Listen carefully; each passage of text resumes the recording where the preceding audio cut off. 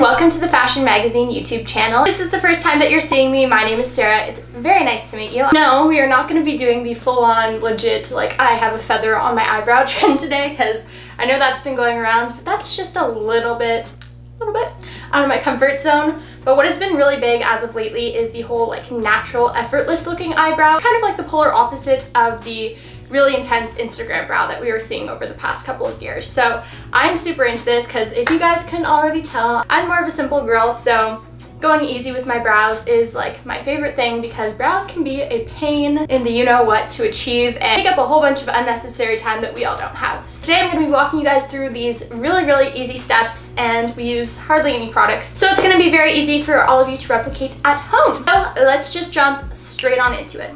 Step number one, preparation, is to groom the brows. Obviously with a more natural brow, we don't want to over pluck them, so I tend to just do a little bit in the middle and underneath and then call it a day. After we have eliminated any of those stray, unnecessary, unwanted little eyebrow hairs, we're going to go in with a spoolie, and we want to start by brushing our eyebrow hairs upwards. So this is just going to help create that shape that we want to achieve and help things look a little bit more natural. After we have that shape and our eyebrow hairs are all brushed up into place, we're going to go in with an eyebrow pencil that is a little bit on the lighter side, but still within the whole color family of our actual brow color. Using the Charlotte Tilbury Brow Lift brow pencil, I love this because the applicator is a very flat and sharp tip, so it's going to be perfect for just drawing underneath the front of our brows.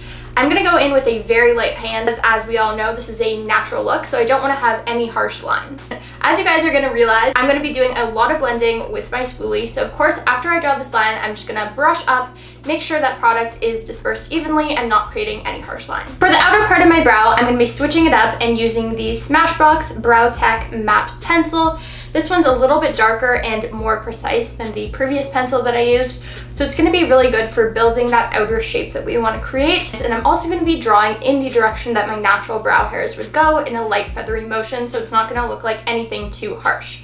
So I do also like to extend my brow a little bit near the end. This just helps create a little bit of a nicer shape and helps frame my face a little bit more. After that, we're going to spoolie it up some more and just brush through those brows, brushing against the way that the natural brow hairs would fall, so kind of brushing more towards the center and upwards. And to make sure everything stays locked in place all day, I'm going to go in with a clear brow gel. So I'm going to brush this through my brows just how we did with the spoolie, and just make sure everything is stuck and glued down.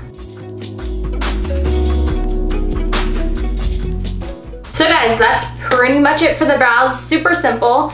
Everybody's look is going to be a little bit different depending on how their natural brows are, but for me, this is how I achieve the feathery eyebrow look. And if I want to make it even a little bit more dramatic, once I have the eyebrow gel in and everything, and I still feel that it doesn't look like bushy enough and I want to be a little bit more feathery, I go in with my ring finger and just kind of push my eyebrows more towards the center, and I find that this kind of helps create that little extra fluff that you might be looking for. I didn't do anything to my eyes yet, but I also want to keep it very simple and natural, so I'm actually going to be using the MAC highlighter in Superb all over my eyes, just as like a simple wash of color. And since we kept it very simple on the eyes, I do want to create a more volumized and fluffy looking lash as well. So for mascara today, I'm going to be using the Annabelle Full Blast Mascara. It's really nice at lengthening and volumizing without looking chunky or clumpy. And to wrap up the whole look, I'm going to be going in with the Marc Jacobs lipstick in Dream Girl, which is a really simple, natural, universal nude tone.